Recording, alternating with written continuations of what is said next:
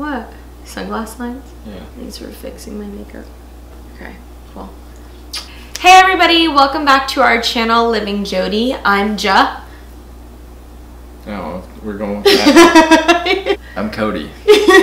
And today we're going to do our very first Celebrity Big Brother recap video. Yeah. Well, we're fans of the show, so we figured we'd probably give our input. I guess we were on it too.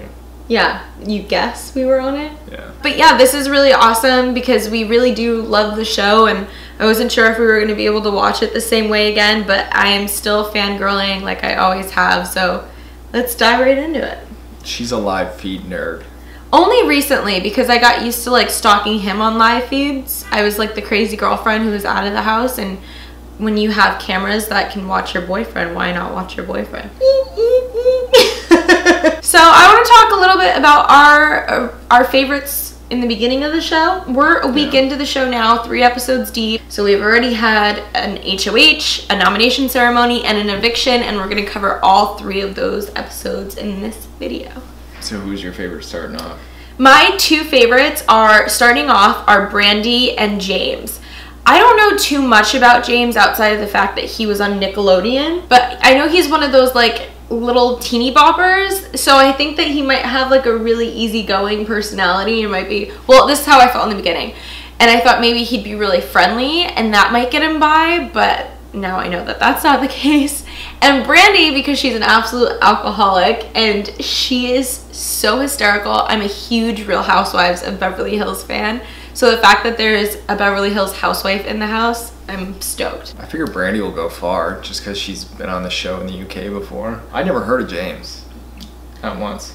Never saw anything he was on, anything like that. No, I don't even know what. I know he's part of Big Time Rush, but I don't know what that is. But I figured Brandy would go far. Not saying I'm a fan of Brandy. I just figured she'd go far. I'm a fan of drama. If you guys watched the very first episode, you might have recognized a few familiar faces. We were on it. We were on the very first episode of Celebrity Big Brother, which is super, super, super cool. Cody doesn't do anything. He just sits there like a robot. That's what I did on Big Brother in the first place. So when CBS called us and asked us if we wanted to be a part of it, we were really flattered and really excited. And yeah, so technically we can say we've been in the house for 2 straight seasons. Celebrity Big Brother. It's kind of cool to be a part of the first season though. Yeah, absolutely. For the record, we were there literally all day and it was such a quick shot.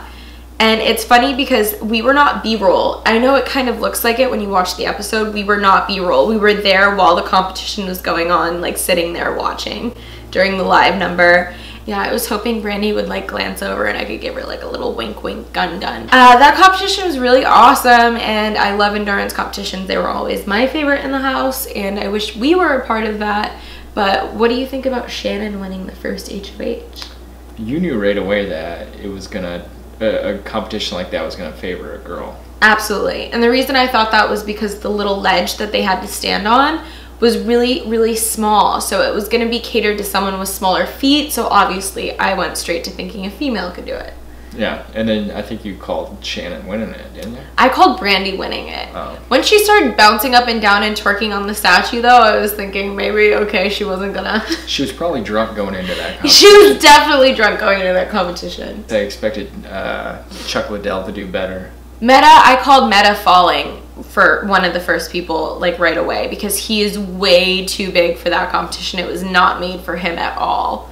I figured the way James talks that he would last longer. But James was second in that competition. what I mean is I thought James would win because he talks like he's just the best at everything. He almost won, so I give him almost props win. for that, But especially because almost winning isn't winning. it's true. But Shannon winning is, God, I think everyone feels the same way about Shannon right now. It's like she's so intelligent and she knows the game and she's such a super fan, but she's put such a big target on her back that seeing her win this game seems like a really fat chance. Yeah, Shannon's coming off pretty aggressive. Really aggressive. But I dig it because she's playing, and she's playing hard. She definitely turned up the gameplay, like, right, people are forced to play because it's a shorter game, and Shannon's just talking strategy, strategy, strategy. Like, anyone that's sleeping in this house is not gonna last. Both Shannon and James going head first in the game, I'm loving it. Yeah, I mean, it's because James is reminding you of you. Shannon, I think, reminds me more of the way I played, in the sense that like she's first HOH, but then she also blew up her alliance essentially right away. Right? Yeah, that all girls alliance was blown up so fast. Broke my heart. She's smart though.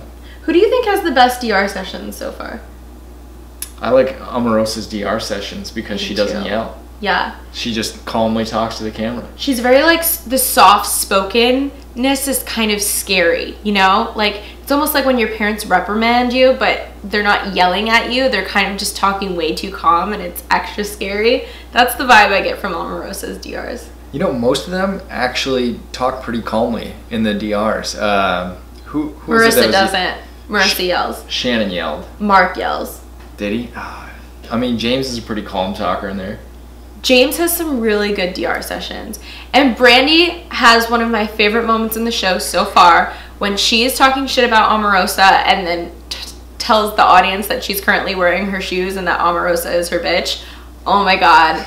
The best thing in all 3 episodes thus far. I think Keisha's boring. Keisha's so boring. Ugh. What do you think about the gift bag, what's the word I'm looking for? Twist. I guess I don't think much of it. I hate it. They used it once. It'll never be used again. What are the odds of like 9 people going into the DR and Keisha's the one who gets the color picked and the recast? I'm sure there was more recasts in there than swag. Yeah, I absolutely hate the gift bag twist because I really don't understand it. I like zone out after 1 sentence of the explanation, so. Okay, so nominations. What do you think about the nominations being James and Chuck Liddell? I think everyone assumed it was going to be James and Chuck. Yeah. I don't think anybody assumed any different. Yeah. So that was pretty obvious. And then everything blew up after that. I completely disagreed with Keisha's notion of taking Chuck down and putting up Mark just to scare him. I think it's just unnecessary drama. I like the way that Omarosa explained it, where like you have to take people out of their comfort zone and shock them to throw them off for the remainder of the game. But I also think that that could backfire, and it could just send someone in, they could light a flame under someone's ass, and next thing you know, they're competing harder than they normally would in an HOH competition. So if people want to sleep through the game and sleep through competitions, I'm willing to let them. So I don't really like Keisha and Omarosa's plan, and I'm glad that Shannon and Ross ignored them. Well, Ross was pretty fed up because he was put on the outs with the girls. Yes. Clearly. I mean, I don't know why his expectation was any different. It was so rude of Keisha to have that conversation in front of Ross and completely discredit him being involved. Like, if you're going to be a leader in an alliance, then you should kind of make everyone feel comfortable and equal and not berate them and make them feel like they're disposable, because they're going to become more likely to stab you in the back. So props to Ross for figuring that out immediately. Yes, props to Ross for saying something. Props to Ross for flipping the vote and getting Shannon on board. I loved it. I thought it was great. It was pretty much all Ross. It was Ross that started it. And it was because Keisha made those comments and made him feel disposable. So what did he do? He stabbed, I wouldn't even call it stabbed her in the back, but she did deserve it, so. Yeah, Ross is smart. Yeah. Crafty. And that left James in the house. And right now, we're a fan of James, right? I'm Team Maslow, yeah. You're Team Maslow? Yeah. Okay. Because the guy went head first into it. He got put on the block, and in basically an incredible fashion was able to save himself. And yes. I'm not really sure. Incredible fashion. He worked it. He did not take it laying down. Yeah. I loved it. Yeah. It was a really good eviction week. So Seems you're cool. Officially Team James. Yeah, I'm Team Maslow. Okay. I'm gonna go with Team Ross. His last name's Matthews, right? Ross Matthews? I think it's Matthews. So I'm Team Matthews, you're Team Maslow. Yeah. Week 1 recap. How do you feel about Chuck leaving? I called Chuck leaving from the start. You did, didn't you? Yeah, because they're gonna think the game's more physical than it actually is. If they watched our season, they would realize that even a girl who was crippled won a sprinting competition. So that's our week 1 of Celebrity Big Brother recap. Next week we'll have a brand new recap video for you guys. We want to know what team you guys are on. So if you're Team Matthews, if you're Team Maslow, if your team, whoever, I want to know who you're rooting for right now after the first week of episodes. So leave a comment below. And if you liked our recap video, hit the thumbs up. If you didn't like our recap video, don't hit the thumbs down, and subscribe to our channel. All right.